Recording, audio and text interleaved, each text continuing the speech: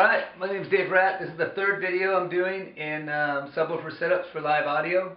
Today I'm going to cover the two primary methods of creating cardioid patterns out of conventional subs. Cardioid pattern meaning a coverage pattern that increases the volume, that has increased volume in front and reduced volume behind. There's two basic methods of doing this. One of them is based on optimizing for volume in front and causing some cancellation behind it as well. The other is optimized for maximizing cancellation behind while trying to minimize any negative influence on the coverage in front. Pretty straightforward. I'm going to try and explain it so that it's understandable. Both methods involve setting the subs up one behind the other at some spacing. Now the spacing between the subs would be determined by the frequency you want to maximize your cancellation. Typically for subs, that's going to be somewhere between 40 and 50 cycles. Let's use 45 cycles. That's what I typically use. So in order to do this, we're going to want the radiating surfaces of the subs, where the sound exits the cabinet, the enclosure, to be 1/4 wavelength spaced at 45 cycles. Now to calculate that distance, we would take the speed of sound. Speed of sound changes in temperature and humidity, but for this we use 1125. It's a pretty good approximation. And at 45 cycles, in order to calculate it, you take 1125, divide it by the frequency, 45 cycles, and that comes out to 25 feet. So the wavelength of 45 cycles is 25 feet. We want 1/4 of a wavelength, so that's going to be about 6 feet, 6 1/4 feet, let's say. So we've got 6 feet between the front of this box and the front of this box. The sound from this box would radiate. It would travel 6 feet in distance, 6 1/4 feet. This box would be delayed 6 1/4 feet, which comes up to 5.58 milliseconds, and radiate sound so that the sound sums perfectly in front, or almost perfectly, and you have a perfect summation pattern. The cool thing about this is it doesn't matter what frequency it is. It sums at all frequencies. The pattern will narrow, but all frequencies are in time and in phase in front. Now behind we have a different story. The sound coming out of this box is 6 1/4 milliseconds, 6 1/4 feet late, and it's 6 1/4 feet back. So we actually have 12 1/2 feet offset of time arriving from this box to this box behind. Well, 12 1/2 feet is 1/2 of 25 feet, or 1/2 of a wavelength. So we get cancellation, quite good cancellation at 45 cycles behind the enclosures. As you raise the frequency, though, the cancellation will vary. If you go to a higher frequency, the wavelengths are shorter. It's not going to be exactly a half wavelength off. As you go to lower frequencies, the wavelengths will be longer. It won't be half a wavelength. So you have a maximum cancellation at that frequency behind. But all the frequencies in front sum quite well. All right, let's look at the other setup. The other setup is based on having the rear sub out of polarity. Now for this one, we would put the front sub at 0 time rather than the rear sub. The front sub would radiate sound first, and the rear sub would radiate later. And to look at this, we would look at it from behind the boxes. The front sub radiates sound first. It comes around, and when it passes the front radiating surface of the rear sub radiates sound, which gives us the exact same thing we had before, a summation pattern and maximum volume behind these boxes. Except what we're going to do now is we're going to reverse the polarity of the rear box. So instead of getting maximum addition back here, we get maximum cancellation back here.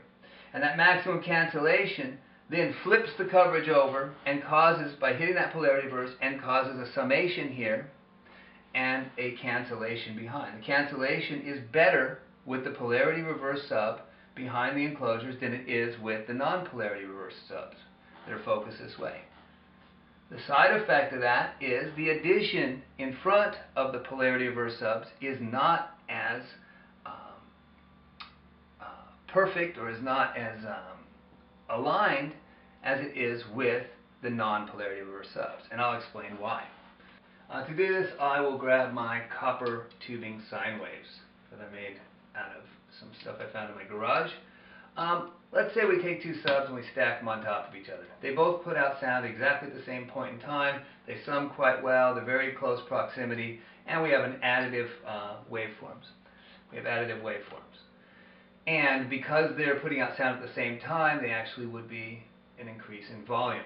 But now what we've done for these setups is we've moved one sub behind the other a quarter wavelength. So let's go ahead and move one back a quarter wavelength. Now we have one that hits us first and the other hits us second. The summed waveform would be a composite of the two with a little bit of loss due to the lack of perfect timing of them. But in addition to that, these things are fumbly, in addition to that, we've also time delayed it another quarter wavelength. But we've told the front one that we've moved forward closer to us to wait a quarter wavelength, and we've put them back in time. So from the perspective of being in front of these boxes, these things are now back in time again. Now from the perspective of being behind the boxes, we've got them shifted a quarter wavelength in distance, but the front one, the one that's farther away, is also time delayed a quarter wavelength. So from the perspective behind, we have 180 degrees, or we're out. And so when one box is creating a positive pulse, the other is creating a negative, causing cancellation. But also look what else has happened. The beginning, the start of the waveform, I can't reach over there, but that little guy right there, and on the other side, is offset in time, which means you would hear one sub a half of a wavelength before the other. So where do we get these cancellations? Well, we got cancellation here, where the two are, and we got cancellation here, we got cancellation here, but we don't have cancellation in this region here, where one sub has already started moving and the other one hasn't started yet to begin the cancellation. And then once one stops moving, the other one keeps going a little bit. So we don't have cancellation there. So our cancellation only, we have errors in our cancellation behind at the beginning and end, and also at any point in time where there's a shift in frequency, and that error involves 1/2 of a wavelength. Okay, so now let's take a look at and that happens behind. In front, we don't have that error. Everything starts and stops at the same time. Alright, so let's take a look at the polarity reverse setup from the perspective of behind the boxes first. So from behind the boxes, first of all, we'd start with that, and we move one of them farther away, so that one sits back in time. And if you remember on the polarity reverse setup, the front sub is at 0 time, and the rear sub is at a time delay. Well, looking from the back, it's kind of reversed. The rear sub is actually the front one. So the one closer to us is waiting for the sound of this to cancel. So then that basically shifts this back in time again. So we have this waveform that's perfectly additive. We've done the exact same setup focused backwards, except now we polarity reverse one of those subs. Let's see if I can do this without dropping them. Alright, we'll leave that in the video. Okay, so now we've got this cancellation pattern. So we've got excellent cancellation behind. But now let's look at that same setup from in front. From in front of the polarity reverse setup, let's start here at 0. We've moved one back in time. And now we're standing up here in the listening area. And one's moved back in time. And we've delayed the one that's farther back. The one that's farther away from us is actually delayed, which pushes us to this. Now we have cancellation in front. But remember, we polarity reverse the rear speaker here. So now we have this summation pattern where we're adding. But now look what's happened to the front end here. When it starts moving, we hear this sub first for half a wavelength, and then this one kicks in, and we hear it. And then when this one stops, a little while later, this one stops. So what's happened is they're not fully additive at the very beginnings and very ends of any change, whether it's a frequency shift change or a initiation or end of a waveform. Well, that's pretty important stuff, and I don't think it's looked at as or considered as relevant as it should be. What happens is when both are supposed to start moving and they sum perfectly, you get, when you put two subs next to each other, you get that 3 dB or 6 dB boost depending, and you get that summation. Well, what it's saying is that at the onset of an impulse or a waveform, you don't get an additive thing. You only get one, you're only hearing one sub, and then you hear another one later. So it gives you this kind of ramp in volume. I find that to be quite audible. Looking at it from the other side, that perfection of starts and stops is optimized in the cancellation zone for the polarity reverse sub setup. The non-polarity reverse setup, where it's pure time delay, it's optimized for the coverage zone.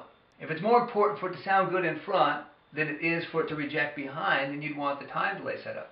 If rear rejection is your primary focus, and it's more important for it to have maximum cancellation behind, but you're willing to take some sonic degradation in front, then using the polarity reverse setup would probably be more optimum for that application.